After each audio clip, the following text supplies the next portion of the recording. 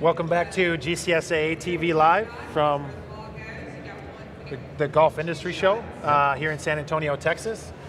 Here with my good friend Ken Rost from Frost Incorporated.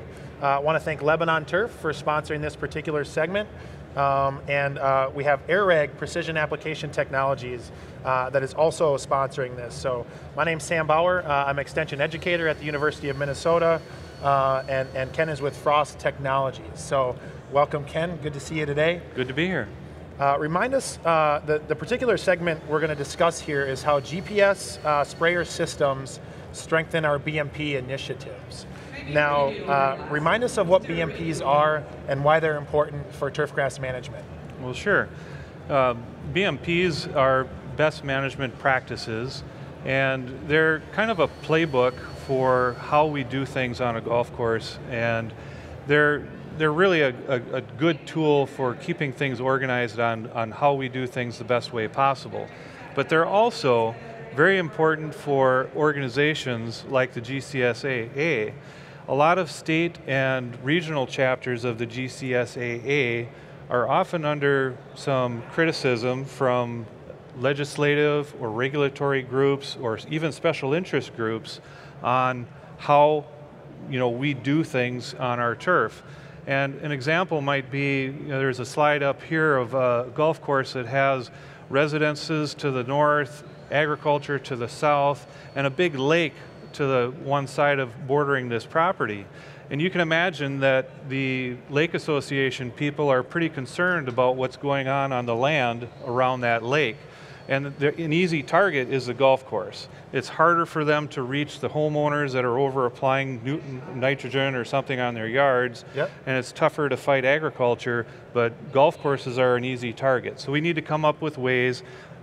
BMPs are ways that we can show transparency on what we do and make sure that everyone understands what we're doing in the right way. Now, related to these best management practices, your specific work is in GPS spray technologies. So where does that come into play? Well, sprayers and spreaders are second only to irrigation as far as the devices that we use to put inputs into our turf grass. Obviously, irrigation systems take care of the water management, but we've got a lot of things like fertilization, PGRs, soil amendments, all these things that we're doing with sprayers and spreaders.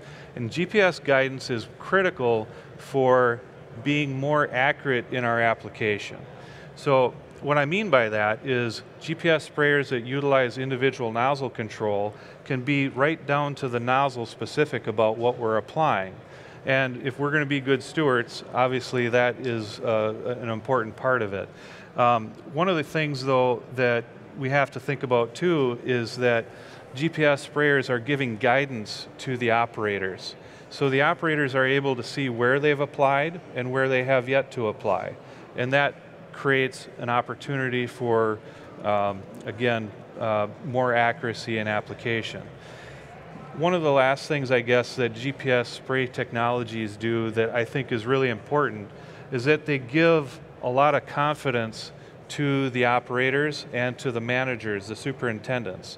Because after a job is executed or sprayed or spread, with these GPS spray technologies, we can create files that can be easily opened in open platform software programs like Google Earth, and you can actually see where everything was applied, and anyone can see it.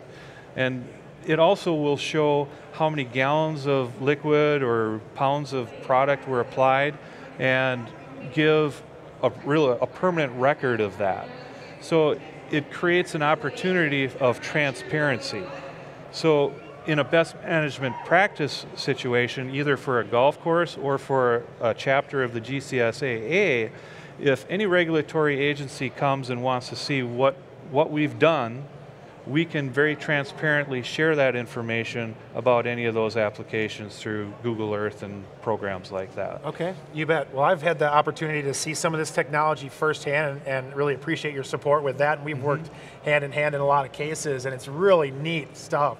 So it sounds like a lot of changes, though, with how some of this equipment works. How does this fit into golf courses that might currently have their established spray program? Is there a lot of changes to that program? Well, I tell you what, the key word that you just mentioned was established spray programs. And an established spray program is usually established because it works for the superintendent, for the property, with the tools that they have, right? With the tools that they have, they establish this program and it works for them. You bet. Well, when you change the tools, you end up changing the program. Okay. Right? So if we include GPS spray technologies into a spray program, it is going to change it. It just definitely is. But the results are more efficiency, so less chemistry sprayed because we're minimizing overlaps, and we are also giving more confidence to everyone in the spray program because the operators are more confident in what they're doing, and the superintendent's more confident that what they wanted to get done is getting done. So those things definitely change a spray program. Sure. One of the key things though is the next step in changing spray programs, and that's bringing up this concept and idea of, instead of just doing a spray application of, for instance, 1.5 gallons per thousand across a whole fairway, we can actually collect some data and put together a plan where we can more micromanage that fairway application and maybe only do 1 gallon per thousand in this area, maybe 1.5 in here, but maybe down to 1.25 in another. Using tools like vegetative health index, things like that, we can collect data, make decisions, and change our spray program by thinking more as a micromanaging that spray program instead of just broad brush doing applications. So this sounds like, precision agriculture at its finest, and you're really down to, such a small scale compared to agriculture with the individual nozzle control. But now, what you brought up just recently is this variable rate technology. Mm-hmm. So what initial data do I need to have to collect to be able to get on a variable rate application technology program? Sure. I try to simplify it a little bit, and I categorize it as what I call ground level data, and that's data that you can collect as a superintendent on the ground. This is right? Moisture meter stuff? Moisture meters, soil compaction, soil nutrient information, any of that data that you can collect about your turf and about your property is going to be powerful. Okay. Then there's high level data, drone, satellite, aerial imagery. And what that is that vegetative index where we can spectrally analyze an image of our turf and determine what part of that turf needs more inputs versus another part of it. We've got some good industry partners in this arena. Winfield United has a great tool called Geotech. Okay. And using tools like they have, you also get the agronomic support from all of their experience with the products that are being used as well. Sure. Yeah. Okay. Well, it sounds like certainly a lot of potential for product savings, a lot of potential for reduced environmental impact with specifically some of the pesticides that we're using. So really neat stuff there. Now, I come from a little bit of a superintendent background, spent a lot of time on golf courses. These golf course superintendents have a lot on their plate. How do you anticipate them to add something like this to their plate? Yeah. The best way I can answer that is, even a superintendent that's been on a property for 10 years probably has had a smartphone for about 2 or 3 years. Sure, okay. So a smartphone is a parallel analogy, I think, where, these guys recognize that the benefits of the information and the things that you can do with that smartphone far outweigh what burden that might be to include it into their lifestyle. That's what technology does in our lives. But I think about it one other way too. You could be on a golf course for 10 years and have a lot of knowledge about your soils, your grasses, everything kind of cataloged and built up in your head. But look at the turnover that we've seen in superintendents across the nation at golf courses. And a lot of superintendents or assistants are moving up into superintendent properties, and they're new eyes on this property. Well, if they don't have that legacy of information, how are they going to learn what to do in their best management practices? How are they going to generate a playbook for that property if they don't have this data and don't use some of these tools? It would be very difficult to do that. So it's, again, it's very much a helpful tool for tenured superintendents, but then also new superintendents. Okay, so it might be a very short learning curve for some of the technology, and it sounds like certainly a lot of benefits there with the technology, and once you get it going, it probably helps to streamline an operation very well, I would assume also. Yeah, they do. So what about the price with some of these GPS spray systems? You know, there are a lot of costs associated with golf course maintenance nowadays. How can a golf course superintendent fit that into their budget, and is there a return on the investment in this case? Yeah, yes, there is a cost with investing in technology.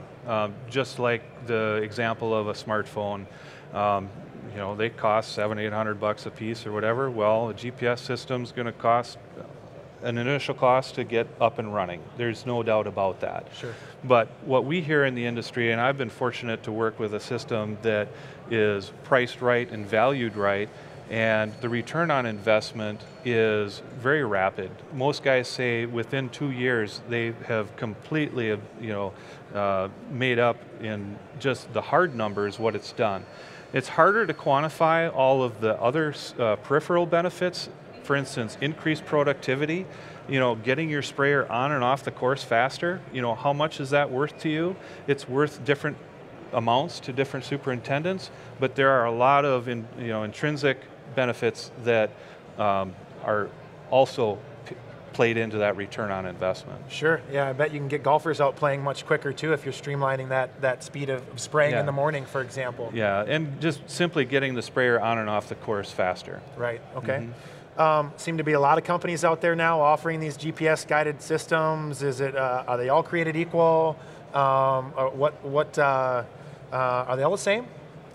No, they're not. Definitely not. We have a system that is retrofittable, so it can be put on any sprayer, and that's been a benefit for us, but there's also the opportunity of getting systems from OEMs directly. So those are kind of two pathways where people can get this type of technology. The